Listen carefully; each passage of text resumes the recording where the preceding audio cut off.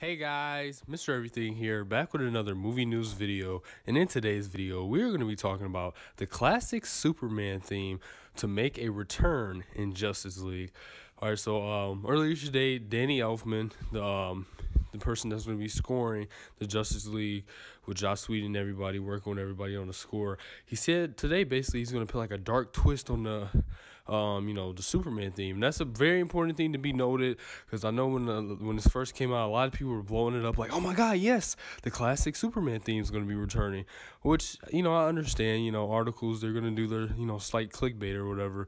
But let's note that he said specifically, hey, he's going to put a dark twist on it.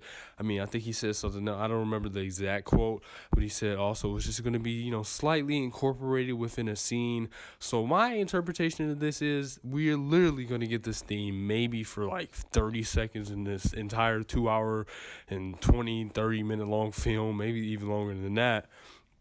And it's gonna be slightly touched. And I love the classic theme. Obviously, John Williams, he is the homie. I mean, he's awesome. I mean, he's the greatest composer, pretty much. I mean, there's no comparison. I mean, there's other great composers, but I mean, come on, this dude has created some of the most classic, great all-time themes, and Superman is one of my favorite themes. And I really love the Man of Steel theme, and the thing that I love about it is it makes sense for this universe. The DCEU is dark for a reason. The Superman theme that's in Man of Steel and obviously in all of the DC movies, same thing with the Wonder Woman theme, Batman, they all have a same connection. They're all very dark and deep, and they mix well with the movies that they're in.